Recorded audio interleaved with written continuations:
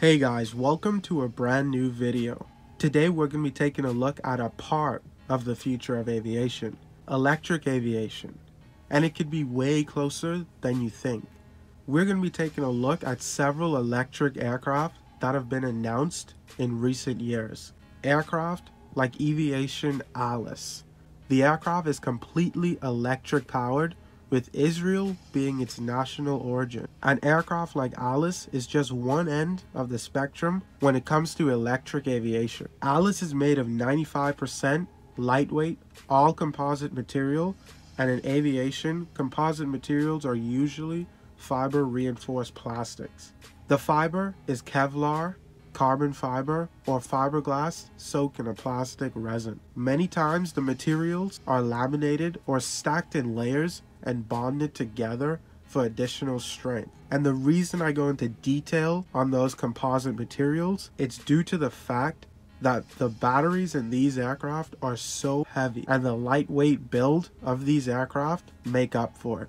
The battery for the Aviation Alice, which is a lithium-ion 920 kilowatt-hour battery, weighs an impressive 7,930 pounds, or 3,600 kilograms. That's 56% of its maximum takeoff weight of 14,000 pounds, or 6,350 kilograms. Alice has a useful load of 2,500 pounds, or 1,134 kilograms. It can carry 9 passengers with an additional 2 crew members. It requires 3,000 feet or 914 meters to take off. It has a service ceiling of 12,500 feet with a cruising altitude of 10,000 feet and a cruise speed of 240 knots. It has a range of 540 nautical miles with 45 minutes IFR reserves. Eviation says that their mission is to build an aircraft that creates new market opportunities, challenging the limits of air travel use in a scalable, sustainable, and economically viable way. Next, there's the eCaravan. It's a Cessna 208B Grand Caravan retrofitted with a 750 horsepower all-electric motor developed by a Redmond-headquartered company called MagniX. The aircraft was converted by MagniX and AeroTEC. The CEO of MagniX said, "The iconic Caravan has been a workhorse of the industry, moving people and transporting goods on short routes for decades. This first flight of the eCaravan is yet another step on the road to operating these middle-mile aircraft at a fraction of the cost with zero emissions from and to smaller aircraft. These electric commercial aircraft will enable the offering of flying services of people and packages in a way previously not possible. Choosing the Cessna Grand Caravan was very intentional.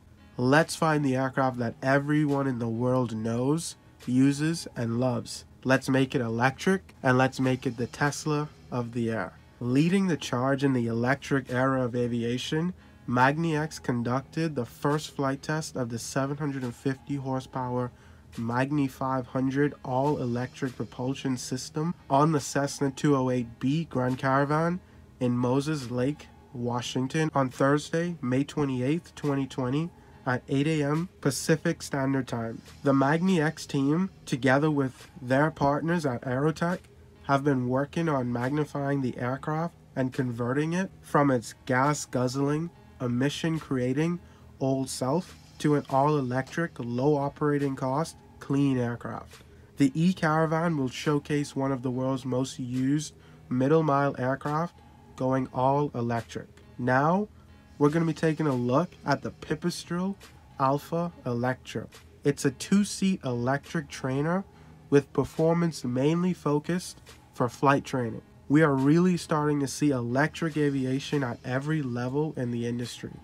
The Alice in commercial air travel, the eCaravan in commercial and cargo transport, and now the Electro in flight training. This aircraft delivers an 85 knot cruise speed at 75% power, with a best climb speed of 76 knots and a max climb rate of 1,220 feet per minute. It has a service ceiling of 12,800 feet. The engine for this aircraft is the Pipistrel PEM60MVLC. And I did mention this in another video, but it's really good to see companies that are daring to change the way we fly. If you haven't seen my video on the Solera 500L, you should definitely check it out because they have a similar goal in mind, but it's done in a drastically different way. They went for speed, altitude, range, while still being able to bring the cost of private travel down a ton. But that aircraft isn't electric in its current form, although they do eventually plan to implement electric propulsion. These aircraft are showcasing that aviation will be so different in the future. What are your thoughts on these aircraft? Have you ever seen or heard of these aircraft before this video? Do you think this really is the future of flight? I'd also like to know if you personally agree with going all electric in aviation. If you enjoyed this video, please leave a like. If you want to see more content like this, make sure to subscribe and hit the bell button to get notifications when I upload a new video.